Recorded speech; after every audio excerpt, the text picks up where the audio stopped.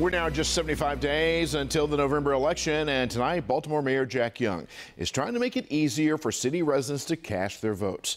There will soon be a button added to the city's website where voters can go to complete the application to request a mail-in ballot. It can also be done on the State Board of Elections website. Well, speaking of the November election, along with picking their choice for president, Baltimore City residents will also be selecting who they want to be their next mayor. And WJZ is live right now. Paul Gessler talked to the mayoral candidates, including an independent candidate who collected enough votes to appear on the ballot. Paul? That's right, Denise. As you know, Baltimore City has a heavily Democratic electorate, but challengers to Democratic nominee Brandon Scott say they want a voice in shaping the city's future. Hi, I'm Bob Wallace. Business owner Bob Wallace will be on November's ballot as an independent. I'm in this race to win this. The longtime Republican cites the city's crime rate and lack of economic opportunity for why he's running. We have teenagers, 12 and 13 years old, being shot and being hurt.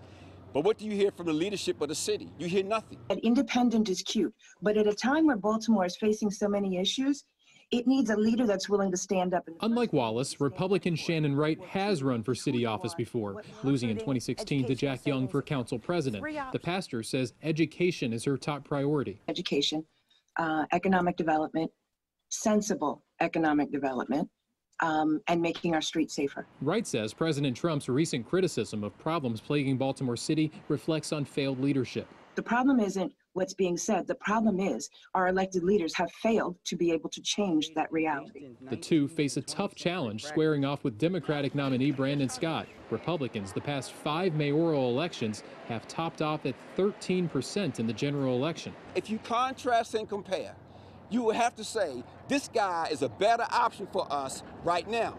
Nothing against Brandon Scott. We'll treat this campaign the same way we treated the primary campaign. We're going to take it very seriously, but again, focusing in on how we can move Baltimore forward. David Harding will also be on the ballot representing the Working Class Party. Election Day is November 3rd. Reporting live in East Baltimore, I'm Paul Gessler for WJZ.